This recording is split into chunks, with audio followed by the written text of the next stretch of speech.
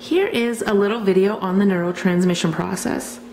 You can see that drugs typically enter the body in one of three ways: through the mouth, either swallowed or inhaled, or injected directly into the circulatory system.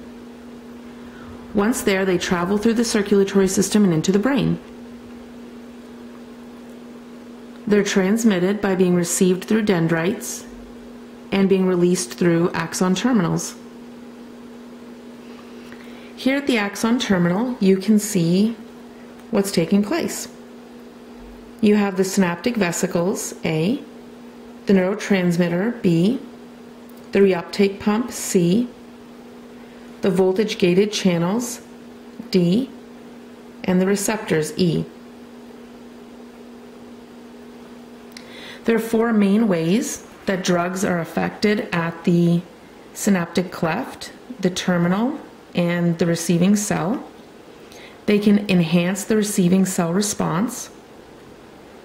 They can bind to receptors to block reuptake.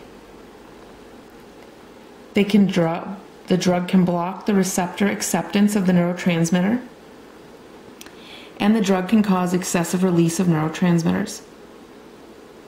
There's a wide variety of ways within which drugs interact in our bodies, and this is just 4 examples of how that happens. I hope you enjoyed the video.